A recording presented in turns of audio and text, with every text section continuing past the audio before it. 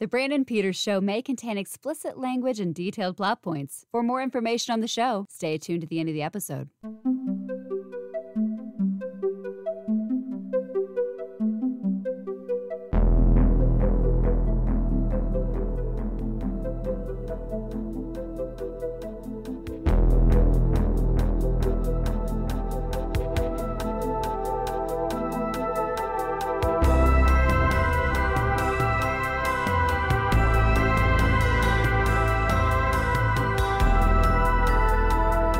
And now, here's Brandon.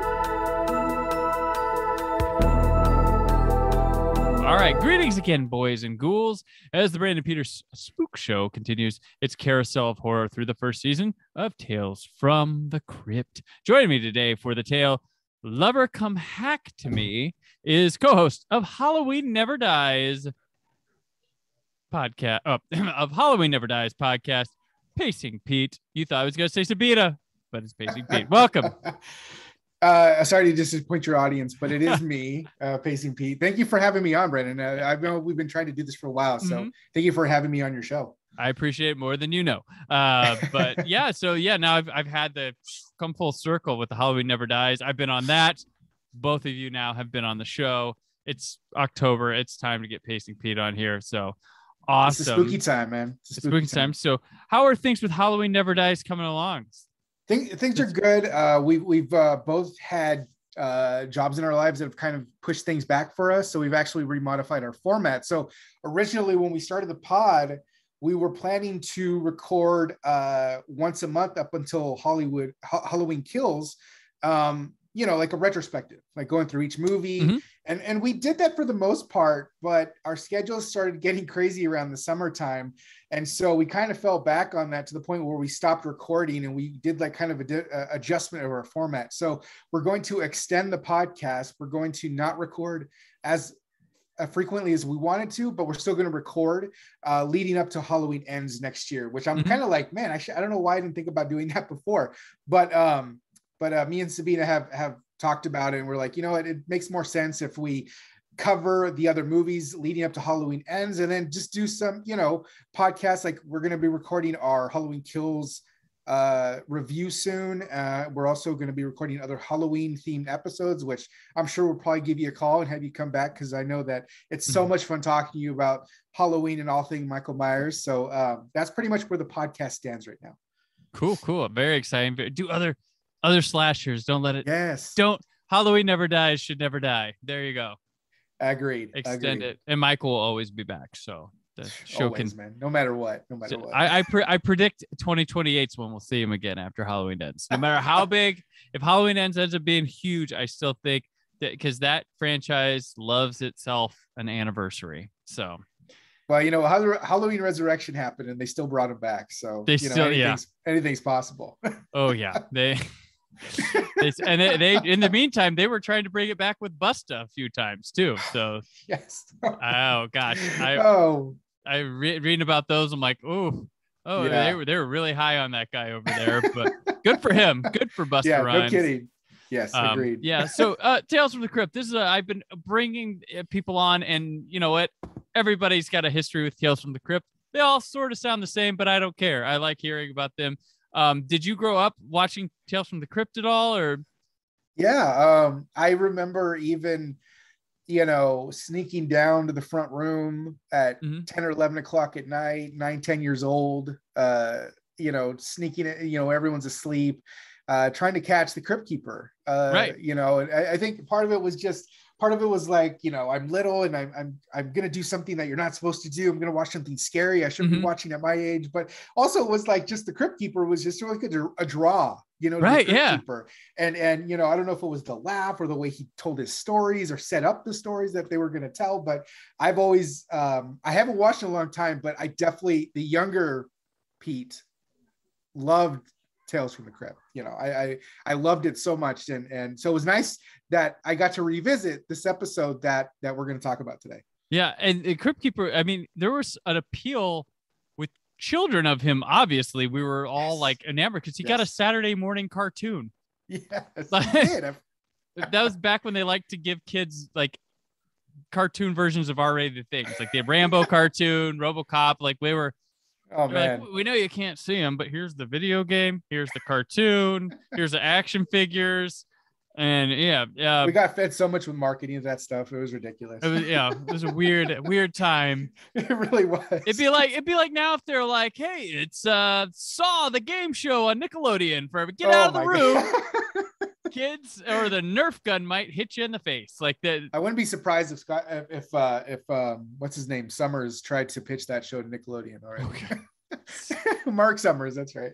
But so it's a weird full circle. As we had, Saw inspires escape rooms that are a phenomenon, which inspires a movie escape room, which is like, wait a minute, huh? All right. I do like the escape room movies. They're not bad.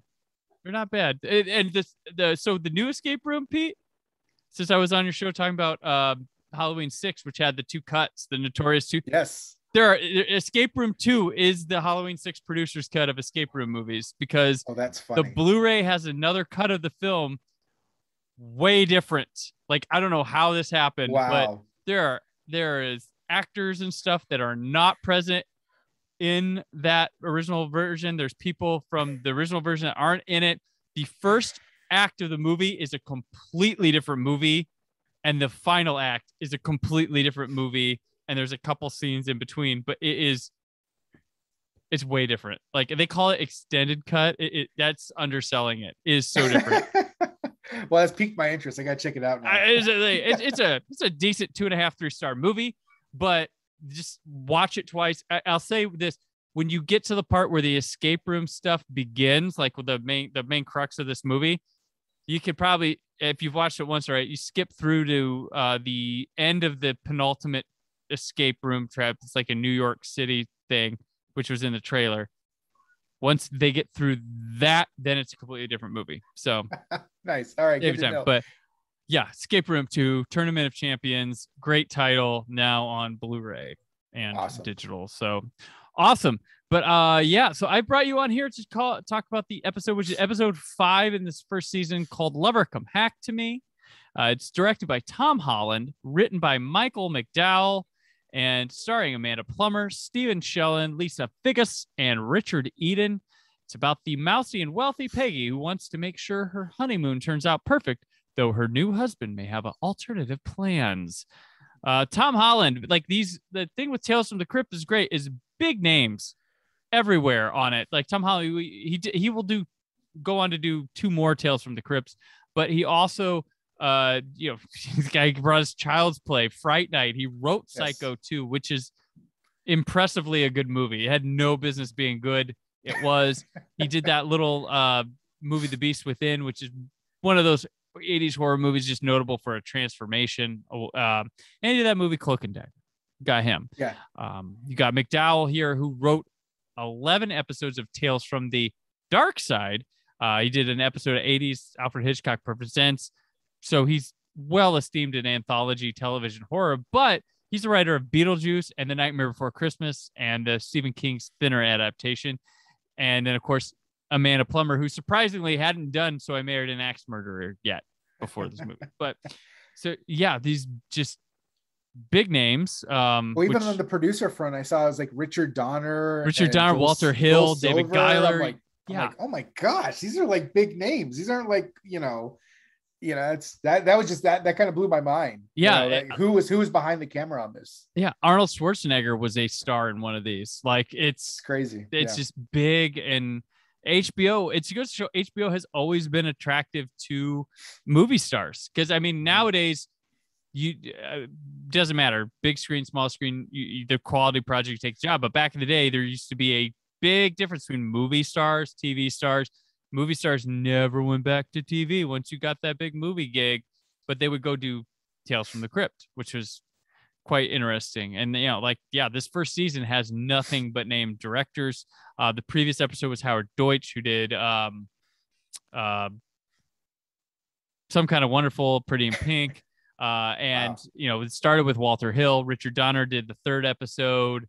There's Mary Lambert will do the next one. She's Pet Sematary, and just so much. Just it's like, wow. Like when I was a kid, I didn't realize this. Like Zemeckis, Zemeckis is a producer on this too. Yeah, Just That was cool. I mean, like reading that, like Tom Holland directed it. I was like, wow. That, I mean, like when I Fright Night was such a huge part of my childhood. right. Yeah. That yeah, like, and I definitely got like some vibes from that. But yeah, like it's cool. It's always cool to see like directors, even though it's within the same genre, like do something like a little different. And we'll get into it, but it's so entertaining to watch, and then just knowing who's behind the camera to make it makes it that much better.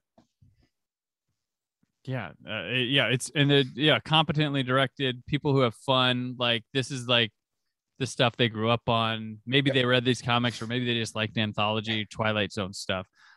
This one, like, really weird. Like I watched when I watched it, so I was like, I gave it to you. I hadn't watched it yet, but I just was handing these episodes out to guests, and I was like, whoa. So I get Pete one was like one long softcore sex scene. That was like a lot of this turned into that. Well, I will say like, as even though it was like, I will say it was done tasteful. Like they did it for like a really long sex scene. They didn't over sexualize the female character. No, and girl, she's clothed the whole time. Like you never see. No, you don't see anything, and you would think at some point you're going to see something, and no, like the camera veered away, or that moment where they focus on the clock, and it's just I thought that would, to me, that stuck out. I was like, okay, so they're going for story. They're not going to just show you nudity in this scene. And they give you the sex with her in the position of power. That's where the hands change, because you get this story of this gold digging guy who, in terms of like attractiveness, he is the poster child of like the romance novel covers, like Fabio. Yeah, that's exactly what he's trying to be. They're trying to get.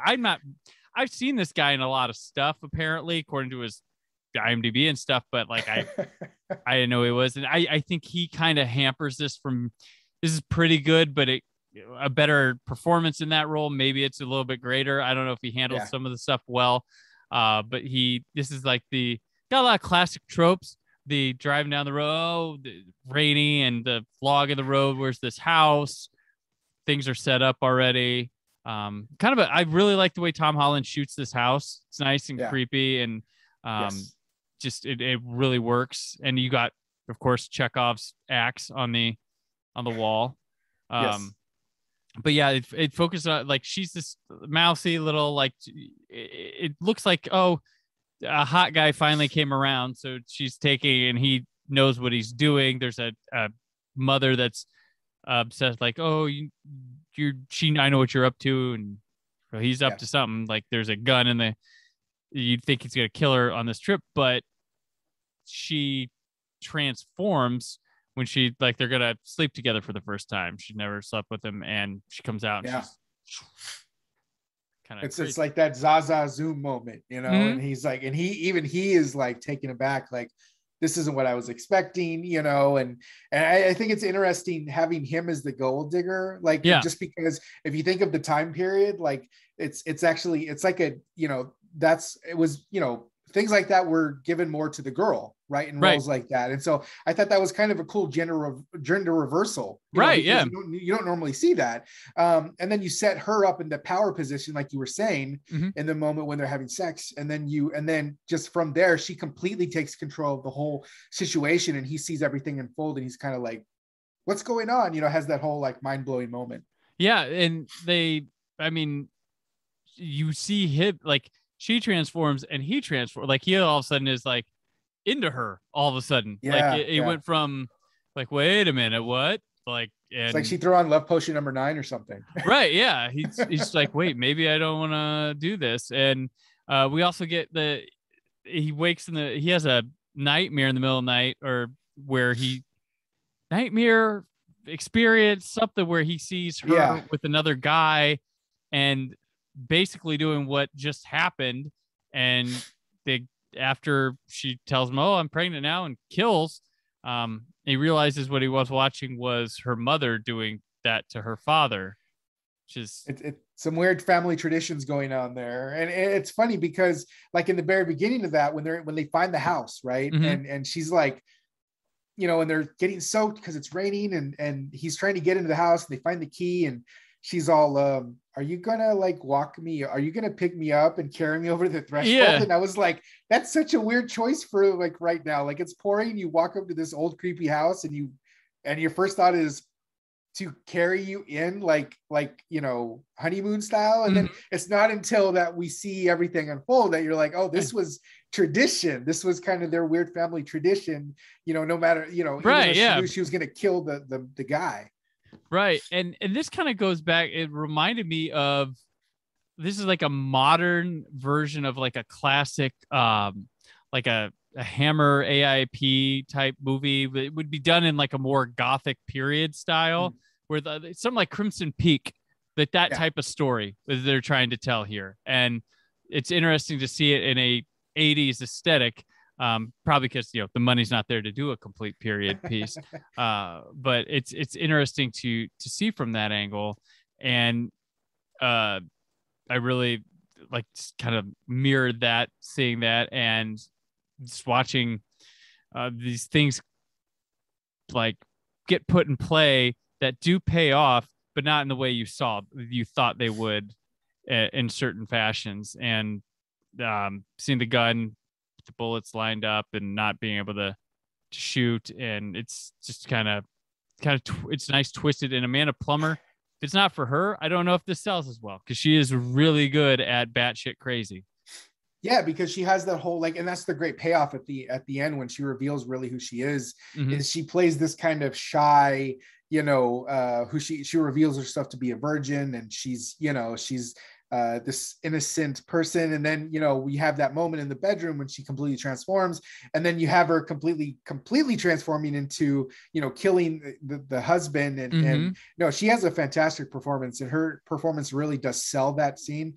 And yeah, I kind of agree with you that the guy didn't totally sell his performance, just because there were times when they're talking, and she was like, her the sincerity in her lines, where she would be like, you only marry me with my money, came through, I think, pretty well. But then he was just like, no, I totally didn't marry you for that reason. I don't know. I think that could have been done a little bit better. Maybe I'm being nitpicky, but I was just like, oh gosh, sell it a little bit more, man. Right. Make her believe you are in love with her, but don't, he's too obvious to her. Yes, that's what, it's we know what you're doing. You don't have to sell us. You need to sell her. Exactly. Yeah, because when the gun comes out, it's like, oh, well, that was it's like, just tell her you're gonna shoot her. Why don't you? He's like, your aunt might have done this, he was pinning it on everything, but it wasn't believable. I'm like, gosh, man, make her believe, she, and that's the ironic part of her character, is she doesn't buy anything that he's saying, and even though she set him up to do this whole weird tradition thing where she sleeps with him so she can get pregnant and just carry on that weird sick family tradition. How does she know she conceived? That's what I like. It's a bit. I know you went all through the night, folks, but yeah, I know you guys went all through the night, but that's not how.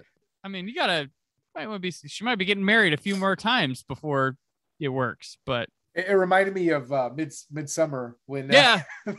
Yes. Oh my God. I did think about that. Now that you said that, I did remember myself watching this yesterday and thinking about that. I was like, oh yeah, it's like Midsummer without the audience, without the weird, creepy. The woman pushing on. Oh God. Yes.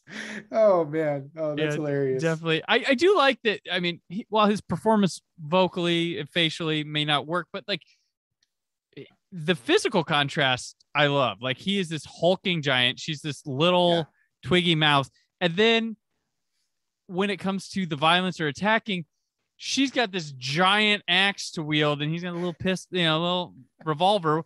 And it's kind of a funny balance right there. And then she chops him up. He should be the one wielding the axe, and she's got the gun to go pow.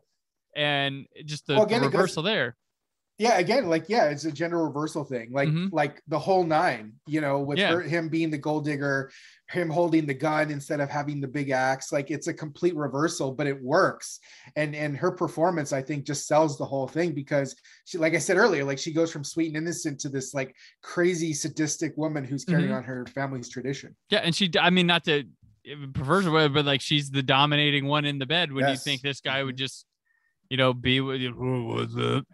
Yeah, which way the gym or whatever. But yeah, it's really as much as just like I said, like this does focus around a really long, softcore sex scene because there's no nudity.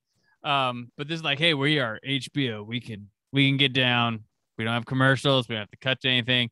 And it's just, you watch it, but then they like the clock glass breaks because they're so loud there.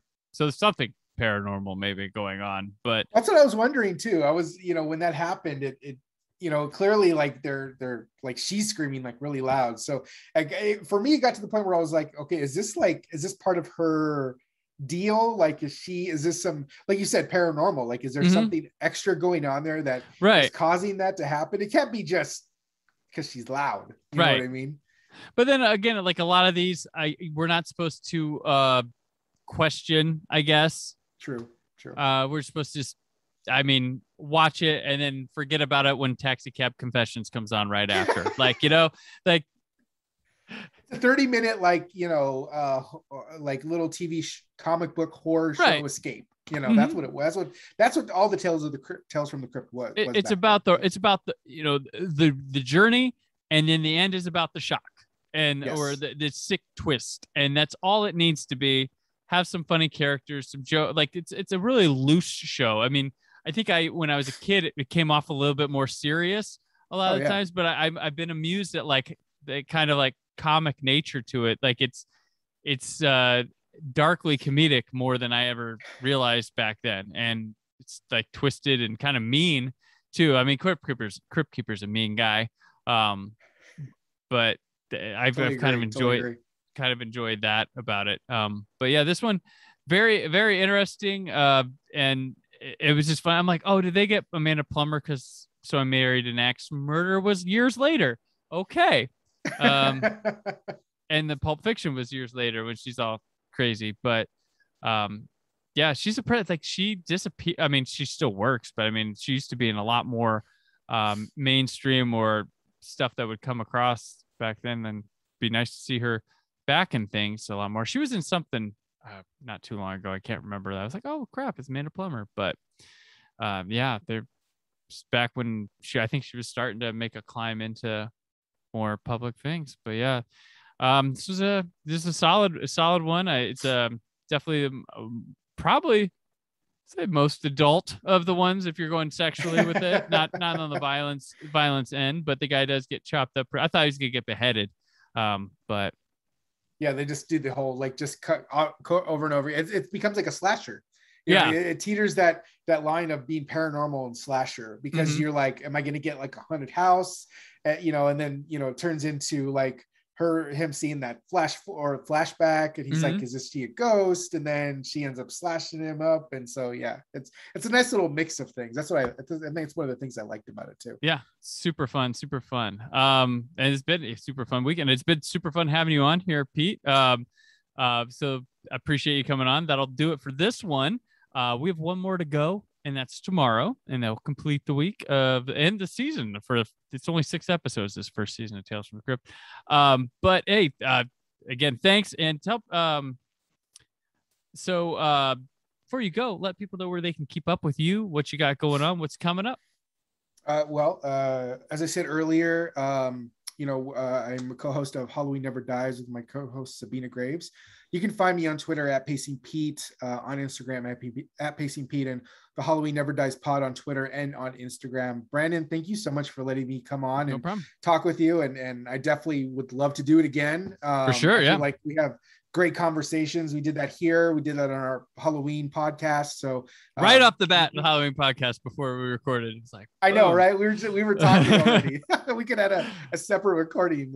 But yeah, thank you. This was fun, and I can't wait to do it again. All right, excellent. And I'm on Twitter and Instagram at Brand4KUHD, written work at whysoblu.com. To back again tomorrow for the finale of this run, collection completed. Till then, stay film positive. Thank you for listening. The Brandon Peters Show is a Creative Zombie Studios production. Produced by Brad Shoemaker and Brandon Peters. Written and edited by Brandon Peters. Announcer vocals by Jessica Alsman. Theme song by Metavari. Web design and show art by Brad Shoemaker with Brandon Peters. All music and clips featured in the episode are property of their respective studios, and no infringement is intended. Additional information on this and other episodes at BrandonPetersShow.com. For any inquiries, press opportunities, or sponsorship, contact mail at BrandonPetersShow.com. The show is available on Apple Music, Spotify, or anywhere podcasts are found.